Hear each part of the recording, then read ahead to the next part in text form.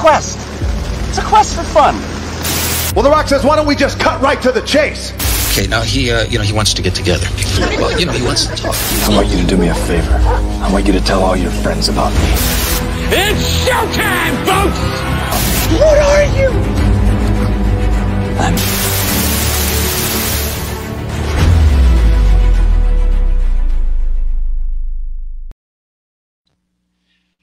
Hello there. Greetings and salutations, everybody. Welcome to another episode of our interview series here at Neuroculture. I am your host, Ryan, and November, yes, we're into the holiday season. Yes, there's a lot of things going on. Yes, we're unfortunately still in the middle of something known as a pandemic, but that is not going to stop us from celebrating this holiday season. Now, here in November, more specifically, it is National Novel Writing Month, and we're going to kick off our celebration with our guest for tonight. She is a sci-fi fantasy author from Crazy 8 Press. She is the one, the only Mary Fan. Mary, how are you tonight, and welcome to the show. Thank you. I'm good. And by the way, that's an awesome opening. Thank you very much. Thank you very much. I can't take credit for putting that together. That would be Josh Bauer of J. Bauer Art. He is the man who puts together all the intros and some of the other things that go on behind the scenes at Hanging with Web Show, Web TV, as well as other programming. So thank you, Josh. We really appreciate it. Great intro. It's getting rave reviews all over the interwebs. So thank you, Josh. So once again, Mary, thanks for being with us on the show. We really do appreciate it. It is National Novel Writing Month. Wow, that's a lot of words. It's a lot of things to say, but it's a lot to celebrate. What else can we do? So to start things off with you here, Mary, what were some of your favorite books and writers growing up as a young Padawan? So when I was a kid, I read a lot of books for, I guess, older people, and this was the fault of one little dog named Wishbone on PBS. I don't know if you remember that show. By the way, that's my cat. You see sort of walking around over there. But there was a show on PBS called Wishbone. It's about a little dog who would like explore classic literature, dress as the characters and stuff. And the idea, of course, was to encourage kids to go out and read the books. And I, being a nerdy kid, went out and read these 500-page tomes that usually aren't assigned till high school. So but I really enjoyed them, partially because I was nerdy and I just liked the idea of reading big books. So Victor Hugo was one of my favorites. Hunchback is still one of my favorite books of all time. I also really liked Gone with the Wind, even though now I realize it's frowned upon for a lot of its depictions of people who are not, wealthy white Southerners. You know what? It is an interesting character study. Read it with all its flaws, read it and read the commentary on it. And yeah. And let's see, what else did I read? Oh, and then in the sci-fi world, I read a lot of the really old school sci-fi authors like Jack Williamson, and I guess from another era, like Frederick Pohl and Ben Bova, and a lot of the mid-century authors or later 20th century authors. All right. And yes, I do in fact remember that little TV series that if you grew up in the 90s, you might have heard of before, Wishbone. Yes, I remember the intro. I remember the dog just running around, putting on different outfits, trying to be a sleuth. I think one time Wishbone dressed up as Sherlock Holmes, maybe. Another favorite, yep. Yeah, I believe Sherlock Holmes was one of the main characters that the dog portrayed or tried to put together for his lovely outfits. Yeah, I remember that show. Those were good times. A lot of good shows on PBS and WET, WETA and the other public access channels and things of that nature. I remember turning the dials and flipping through the channel. Oh, yeah, those were some good times in the 90s. Oh, yeah. I must say. Good pick. Wishbone, that's a good throwback. I like that. Now, when exactly did you decide to become a writer? What was your aha moment when it all clicked for you? I feel like I kind of had two writing eras, if you will. First was when I was really little, 12, shortly after reading all these books, I was like, let me try writing one. And for about maybe 3 or 4 years, which when you're, 12 to 15 feels like a billion years, I was just writing a lot of just sci-fi nonsense on my computers with big dreams of getting published someday. And then high school kind of ramped up and I stopped because I got busy with high school and college and stuff. But it was after I graduated college that I started my current era. I feel really old saying this, but in the spring, I will have been writing kind of consistently for 10 years. Wow. That's amazing. Congratulations on 10 years. That's Thanks. amazing. Yeah. That's a nice feather to have in anyone's cap. Yeah, I mean, before when people would ask me like, "Have you been doing this for a while?" I'd be like, "Well, not compared to some people out there." But I feel like once I pass the 10-year threshold, I'll be able to say yes, I've been doing this for a while. Well, if I had an actual glass with an actual drink inside of it, I would drink to that. Cheers to that. So there you go. What have been some of the, would you say, biggest rewards of being a writer? I mean, first there's that satisfaction of finishing a manuscript.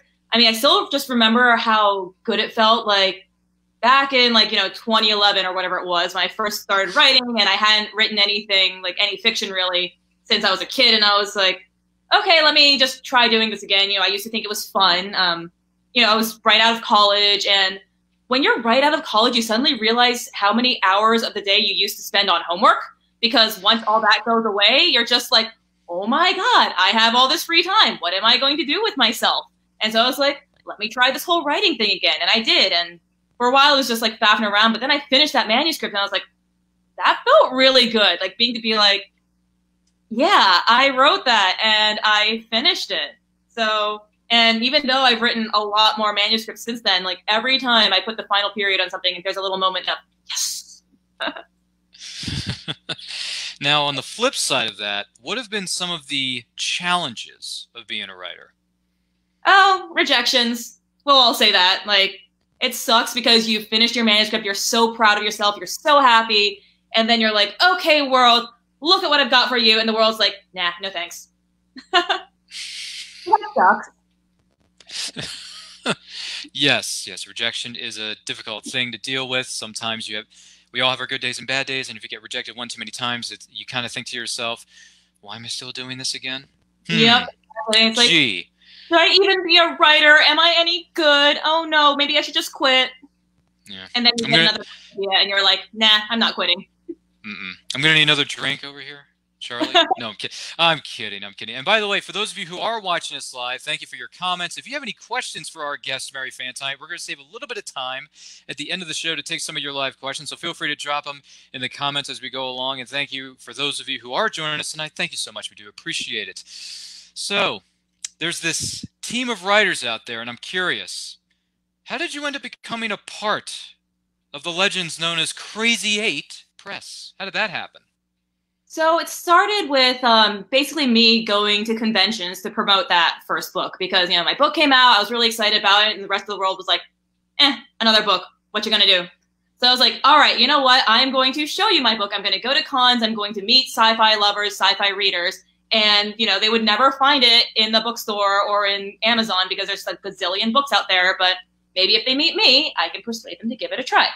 So I started going to a lot of conventions, and that's how I met the Crazy 8 guys, just kind of because we were all authors. We were all in the same, dealer's room. We were all on the same panels. And a couple of us all worked in Midtown Manhattan at the same time. Specifically, it was Aaron Rosenberg and Russ Colchimero who, worked within a few blocks of me, and we'd meet up for lunch every so often, just to escape our boring corporate day jobs. And got to chatting, and then at one point, Aaron and Russ said to me, hey, we've been talking to the Crazy 8 guys, we're kind of looking to grow our ranks. I think at the time they were actually the Crazy 7, so they were looking to expand that. And I was like, yeah, sure, that'd be awesome. So that was you. You're the reason why it's Crazy 8, not so much the lucky number 7. Yep, although we may be a different number soon. Stay tuned. I don't think I'm allowed to say anything yet. But dropping a little teaser. Man, teaser trailers, trailer announcements. We all see these things on the interwebs, but geez. I feel like that's kind of a teaser for a trailer. For the trailer, no. Oh, geez. The promo photo, that's a teaser for the teaser for trailer. That's a... Yeah. I'm a little surprised that, just a quick sidebar here, I'm a little surprised that Hollywood's doing that now. Why? Just give us a teaser and then the full-length trailer and be done with it. Gee whiz, how hard is it? I know. It's like they give you a 10-second trailer for the 2-minute trailer that's coming in a month. And I'm like, wait, so you're giving me an ad for an ad? Sorry, I digress. Yeah, just drop the trailer already, Internet. It's not that difficult. That's just my 2 cents on the matter. But anyhow, Crazy 7 goes to Crazy 8 because of the one and only Mary Fan. That is that's a heck of a story. I love it. any particular or any special memories from being at conventions or book signings or other events that you've been to in the past? Oh my goodness. I mean, there are a lot of memories and a lot of great memories, so it's hard to pick one. I mean, honestly, my favorite part is just getting to meet readers. Standing behind that booth, with all your books, and, sometimes you get a little bored. You're like, okay, someone just come talk to me, and then someone does, and they talk to you about what they like to read, and you talk about what you like to read. And then sometimes they actually want to read one of your books, which is also a great feeling. I actually love answering questions about writing and publishing and all that. Like, that's why I love doing panels. Sometimes after the panel is done, panel maybe got crazy and somebody didn't get a chance to answer the questions. They'll come up to you like nervously. It's like, hey, if you have a minute, I have another question, if that's okay. I'm like, yes, it's okay. Please ask, because I love to talk, as you can tell. Yeah, to give our viewers just a little bit of a peek behind the curtain, the first time I met you, as well as the other members of the team of Crazy 8, as well as other writers, was, in fact, at Shore Leave Convention in Hunt Valley, as well as, I think the other one is Far Point, which is normally in February, and then you also have, and also because of the unfortunate situation with the pandemic, you and a few of the other writers from Crazy 8 were originally scheduled to be a part of the Great Philadelphia Comic-Con earlier this year in Oaks, Pennsylvania. Now, I've been to that convention a number of times over the years. Great event, really well run, and the layout of the event is really good, and the people there are great. They're nice, respectful, all that kind of jazz. It would have been nice if this freaking pandemic didn't happen, because I could have seen you, and I think, what was it, Robert Greenberger was supposed to be there. I think, who was another one? Russ was supposed to be in attendance. Yep, Aaron was going to go. Yep. Would have been nice. Yeah, gee I think it was scheduled for like the first weekend in April or something, which was right when everybody was freaking out. Yes, it was in the first or second week of April was when things were starting to develop. Everyone's was in their major. I mean, people are still struggling, yes, because everyone is still upset about it. They get paranoid. Their anxiety is through the roof, and I understand that. So when that happened, I was thinking about it, and I'm thinking, man, Great Philadelphia Comic-Con, they had a really good guest lineup, and I'm not just talking about the writers. The writers are great, but the celebrity lineup was great too. It's like, could have met that star, could have met that person, could have met the voice of Hawkgirl, the voice of Wonder Woman from Justice League. Why? I know, and Shore Leave had a really great lineup this year as well. I don't remember exactly who was on there, but I just remember they had like something like 8 or 9 celebrities, and I was like, yes, I want their autograph. Yes, I want their photo op. Like, I'm going to be out so much money because this lineup looks great. And then stupid pandemic. Yeah. I believe Dennis Lawson, the original actor who played Wedge Antilles from Star Wars, was scheduled to be at Shore Leave this summer. I think so. And I think Brent Spiner and maybe one of the other TNG cast members. Mm-hmm. Yep. TNG. It's hard to have a Shore Leave without someone from Star Trek. Sure. I mean, just a little peek behind the curtain before we move on to the next question. Shore Leave Convention, which is held in Hunt Valley during the course of every summer, is based and created mostly in part because of its love for Star Trek. So they like to boldly go where no conventions have gone before. There's your plug, Shore Leave. We love you. So the next question I have for you here, Mary, is kind of a bigger one here. Maybe $1 million question. We don't know. We'll see if you have to use a lifeline or not. I hope you understood. I hope some of you who are watching this understood my references. What advice would you have for aspiring writers? Now, do you mean writers who have already written a book or who have not yet written a book? Because those are two very different questions. To be a little bit more specific, for those who haven't written a novel yet. Well, then my advice is to write a novel. I know, just like that, right? Yeah, I know it's not that simple. But I guess my advice is just go for it. Like, if you have that novel in your heart, like you have that story in your soul that you're like, this is the story I want to tell, just write it. Which is actually a lot harder than it sounds. Like, you're like, oh, just write it, why not? But part of the thing that makes writers procrastinate is that these ideas in our heads, they seem amazing. They're like, they're shiny, they're wonderful, they're exciting. They seem like, oh my God, this book's going to be the best book ever. Everyone's going to love it. And then you have to turn them into little black letters on a screen, which are not very exciting. Maybe in your head, you're seeing like, dragons and castles and knights. And then all you get is little black letters on a screen that you had to put there, which can be kind of disheartening because, like, I can't tell you how many times I've reread a paragraph of mine being like, okay, in my head, I see this amazing steampunk dragon boat. There was a boat and it had propellers. Propellers are steampunk, right? So, yeah, I get it. It's like a lot of pressure to turn your shiny idea into words, especially since first drafts are, by definition, bad. I mean, there's a reason why they're called rough drafts. Like, everybody's first draft is, by definition, terrible. I mean, some are more terrible than others, but pick any writer on the earth. I don't care how many best-selling titles they have, how many awards or Nobel Prizes even that they racked up. I guarantee you their first draft sucks. I mean, there will be people who say it doesn't suck, but it sucks. And they know it too. That's why they have editors. And we don't see that. We don't see that process. We only see the final product. Like, you know, we only see the finished movie. We don't get to see, you know, the ugly parts where, you know, some poor assistant is running on stage with like a water bottle for like an actor who's about to like pass out in their Mandalorian suit or something. Like all those messy parts we don't see. We only see the shiny final product. So for writers, like, just remember that that part exists, even if you don't see it. Like, every writer has had those moments where they just get stuck and they don't know how to describe something, or the dialogue is just really terribly clunky and they just can't figure out how to make it smooth, or maybe they just need to get their characters from point A to point B and they can't figure out how to do it in an exciting way. Like, we've all been there. Just write it anyway. Like, just write it, get it out there, let it be terrible. A first draft's job is just to exist. You can worry about making it good later. Just write the damn thing. And whiskey helps.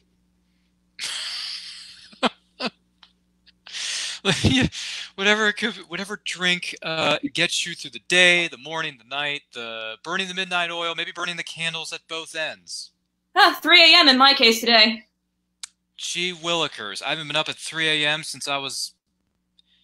Wow, I'm really dating myself, aren't I? Maybe I was a teenager. I'm trying to think. Maybe it was on a trip when I was down at the beach one time. I might have to think about that for a minute. I'll get back to you. But aside from that, so straight to it, write it, do whatever in there, go for it. I hear you, 100%. Completely understandable as well. Now here in present times, and you know, despite the pandemic and everything, who would you say are some of your favorite writers nowadays? You know why I don't like that question is nowadays I know a lot of writers, so I feel like whenever I list them, I always leave someone out, or someone's going to get bummed that I didn't name them. So I'm just going to say all of them. There. Now you can't get mad at me. Well, the thing is, I do think that everybody has the potential to be somebody's favorite writer, even if it's just that one special reader who's going to really connect with their work. Fair enough. That's no problem at all. It's kind of like, you know, when you're being pressured to give that award speech at the Oscars and they only give you like less than 60 seconds to do your thank you speech. You can't really name everybody because it's a short time window. Yep. And then, you know, someone's always going to be like, well, why didn't you name me? It's like, I'm sorry, I choked. I was like, I got an Oscar or whatever. I mean, that'd be a good problem to have. I would love to have that problem. Of course. Now, I'm going to go over to the chat here. Again, we have a few questions here from our audience as well as some lovely comments. Throwing back to that 90s show, Christian says, Wishbone the dog is very cool. Greg, who is watching us from backstage on the Nerd Culture page, says Wishbone was amazing. There you go, Greg. Let's see. Christian also says, cheers to a decade of words for you, Mary. Oh, thank you. That's amazing. And then Christian also says, a trailer for a trailer. How meta of them. Interesting. Here's a question from Christian. Favorite conventions you can recommend for new authors? Shore Leave and Farpoint. Not necessarily in that order. I love both of you guys. But really, both of these conventions, you know, not only do they have a lot of great guest speakers, but they actually both have really strong writer tracks. You know, just panel listings with, you know, a lot of great sci-fi authors, you know, people who've written for Star Trek, for, you know, SG-1, for Star Wars. And that's where they go and they spill all their secrets. Like, you know, you can go to a, you know, best-selling Star Trek author at Shore Leave and say, hey, how do you plot a novel? And he will answer. And so, yeah, I definitely recommend those two because the writers are fantastic. There's a lot of great programming, a lot of great panels, and the writers are really accessible. So if you really have like a question like, you know, like, what do you do to keep the middle of your book from dragging? They will answer. They will be happy to answer. Of course. I mean, as well, I'm sure a lot of you who are watching us have been to conventions, wonderful panels, wonderful people to meet, and they're always happy to answer questions, and I've had the pleasure of meeting a lot of writers, and I wouldn't know about their books otherwise unless I actually met them at the convention, sat down with them, got to know them a little better, and all that kind of jazz. And you get good stories out of it. You get autographs. They get to talk with you for X amount of time because it's one of the best things about conventions. We like to chit chat. So nothing wrong with that. Absolutely not. So the next question I have for you, with the pandemic and everything, have you chosen to go down a few different kind of paths? Have you learned any new skills during the course of this pandemic? New skills. I mean, I've gotten really good at working out on my pull-up bar. Not necessarily doing pull-ups. Okay, so for a little bit of context, I do circus arts. I do the fabrics, the split fabrics that you might have seen on Cirque du Soleil. Of course, when the pandemic shut down, there was no place to go do that, and I have a pull-up bar just for conditioning. And at first, I was just doing boring shoulder shrugs and stuff, just trying to stay moderately in shape so that when they opened the gyms again, I'd be able to at least climb. But that gets boring, and so I started just doing funky tricks on that thing instead. Gives Mike Friedman a heart attack because apparently once he fell off of a pull-up bar and broke his tooth or something. So every time I post another selfie of me hanging from my knees from my door frame, he's just like, "Get down from there, young lady." I'm like, "Okay, Graham." Love you. All right. I can dig that. Do you have any writers that you hope to work with or maybe meet once convention/Earth reopens again? Work with? I'm not sure because, I've not really done a collaborative project before. And I actually don't even know if I'd be cut out for it just because I feel like I have pretty strong opinions about where I want my stories to go. But that said, never say never. And I'd love to meet some of the newer Star Wars authors who have been putting out a lot of stuff.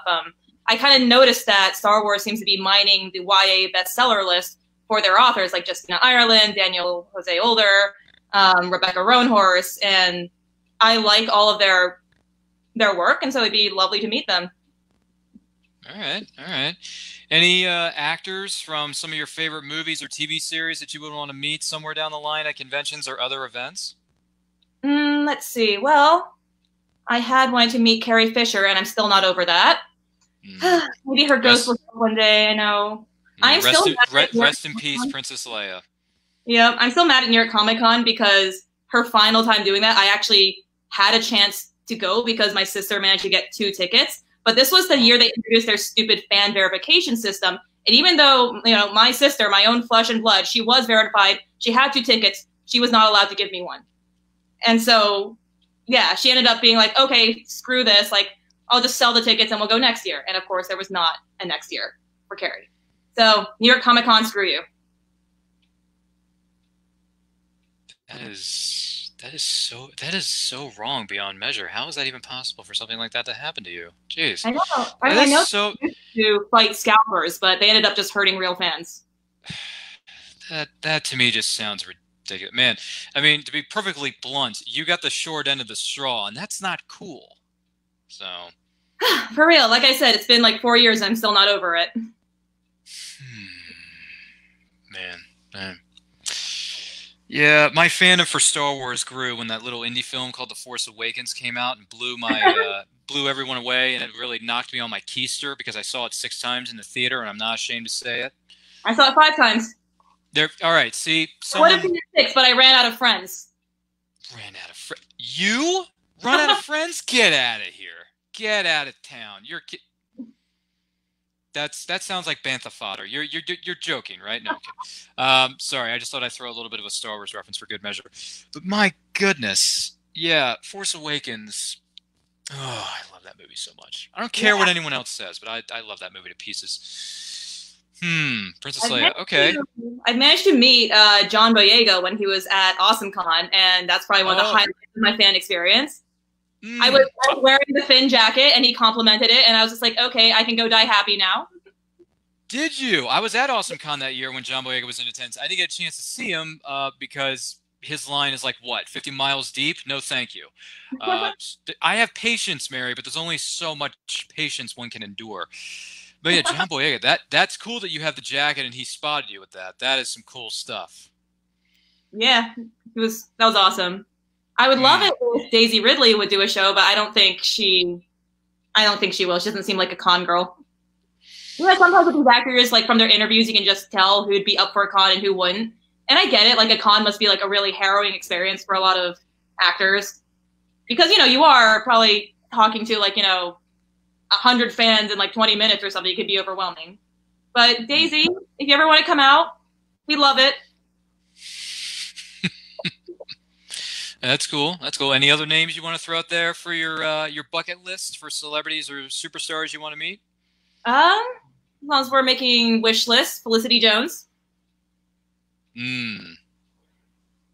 She was at Star Wars Celebration that one year in Orlando, but her photos were just like way too expensive, and they sold out in like 3 seconds. Oh my! Yeah, because I think everyone kind of knew, like, you know, she's a prestige actress, and so she's probably not going to be doing cons a lot because, you know, she's out there making Oscar movies. So I think, and also she was Jyn Erso, and this was right after Rogue One came out. Which is another film I'm very fond of. Me too. We had a couple of good ones, and then a couple of not so good ones. We've had a mixed bag, to say the least, once Star Wars was bought by Disney, and then ever since 2015 when Force Awakens and so and other films came out, and other properties started to come out. Yeah, it's been a mixed bag, and boy, do I have thoughts on those for days. But that's another show. That's another show entirely, but that's a good wish list for yourself, Mary. I do hope you get a chance to meet some of these names that you've mentioned. I do too. Thanks. 100%. 100%. Now, on the little bit of a different side of things, just out of curiosity, would you rather give up all drinks except for water, or give up eating anything that was cooked in an oven? Anything cooked in an oven? So I can still have my stovetop goods. Yeah, the question was, would you rather give up all drinks except for water, or give up eating anything that was cooked in an oven? The second one. Can't give up my beverages. I mean, I can't function without coffee and alcohol. Literally how I get anything written. There'd be no books without those two substances. Fair enough. Fair enough. What happened on your worst date? My worst date? Let's see. Well, the one where I got stood up, that one sucked because I'd gone into Manhattan for that, and I was just like waiting outside like this dive bar like a loser before I realized, oh, she's not coming. Okay, I better get out of here. So that sucked. And then there was another one which was just weird in that this guy, anything I said, he had to one-up me somehow. Or, like, put down whatever it was. It was. Like, he'd be like, okay, so what do you do for a living? I'd be like, oh, I work in marketing. I write books. He'd be like, oh, books. Yeah, there's not a lot of money in that, is there? I'm like, no, I guess not. And he's like, what do you write? It's like, I write sci-fi. It's like, oh, sci-fi. Okay, yeah, I don't really like sci-fi. I'm like, you suck. How did I hear? And he had the nerve to text me afterward and say he had a good time. Yeah, that was grounds for ghosting. That's okay. Snide remarks, a bit peculiar on that person's part. But anyhow, so what would you say would be the absolute worst ingredients to fill a burrito with? I mean, there's a couple out there that are just terrible. Spam. Spam burritos would really suck. And we're not talking about spam that's in your email folder, ladies and gentlemen. We're actually talking about the physical manifestation of something called spam. That would be pretty disgusting, too, if you were eating computer chips in your burrito. Yeah, on that occasion, maybe not. Maybe Skynet would have taken over at that point. I'm not sure. I have to think about that for a while. Apologize. Just saying. So if everything within your house had to be one color, what color would you choose? Probably blue because it's soothing. Fun fact, my favorite color is blue. Nice. True story. One of the reasons I'm wearing a navy blue shirt. Oh, it looks black from here. I know. I apologize. It kind of, with the background and everything I have here in my, $200,000 non-existent studio, it's, some things show up as different colors than some other outfits that I may be wearing. So you never know what you're going to get. You see what I mean? Mm-hmm. Now, if you could look through one person's email without them knowing, whose email would you want to look through? Oh my goodness, that's a tough one. You know what? Kathleen Kennedy's. I want to know what she's doing over there. I want to know who she's working on. I want to know who she's mad at. I want to know who she likes. I want to know what she's thinking. Yeah, Kathleen Kennedy. I'm coming for her email. All right. I can totally understand that with some of the decisions that she's made and maybe some of the executives have made over there. Might be a bit questionable. May want to look through those emails, see what kind of communications are going through those certain channels. Yeah, it'd be really interesting just to know what happened behind the scene that gave us 3 movies that sometimes didn't feel like they had anything to do with each other. That's true. Well, I mean, most people know this at this point. They didn't have a plan for that new trilogy. They just they were winging it. Yeah, and I know they did that with the originals too, no matter what George Lucas says. But at least he was the engine behind all the winging it, so it's like the winging it had a vision.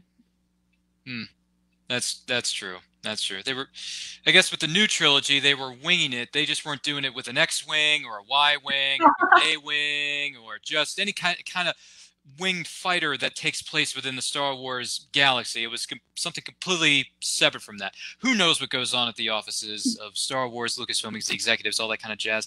Boy, wouldn't some of these fans like to be a fly on the wall? Indeed. I'm curious. We're just curious, Disney. We don't mind. But anyway, if you ever want to invite us, give us a holler. Any upcoming projects that you can tell us about, Mary? Well, let's see. There's Thrilling Adventure Yarns 2021, which, by the way, if you haven't backed it on Kickstarter, there's 48 hours left or something.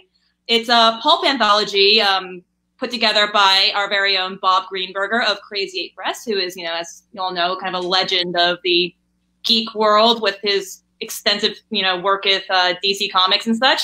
But yeah, this anthology is a celebration of the pulp magazines of yore that kind of gave us geek culture as we know it today. This is where kind of those superhero stories originated, those really over-the-top adventures. So yeah, Thrilling Adventure Yarns 2021. It's a collection of short stories. I have a story in there. It's a horror story, and it's my very first full-blown horror story, so that was fun.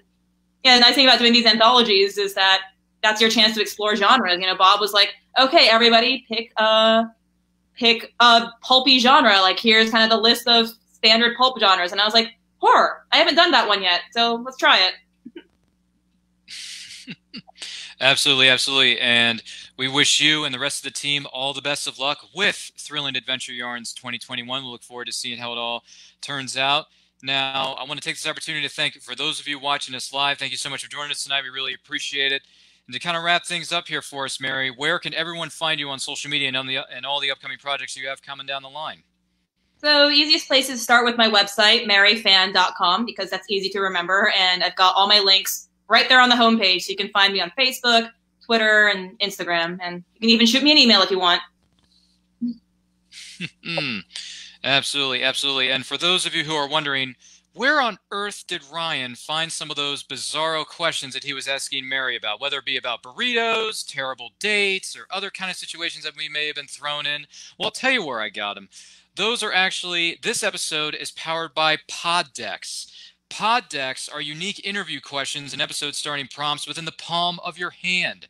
So whether you are a new podcaster or you've been doing it for a while and you're looking to grow your audience or get more engagement, you're going to want to check out Pod Decks Now, when you go to poddex.com, make sure you use code NERDCULTURE for 10% off your first order.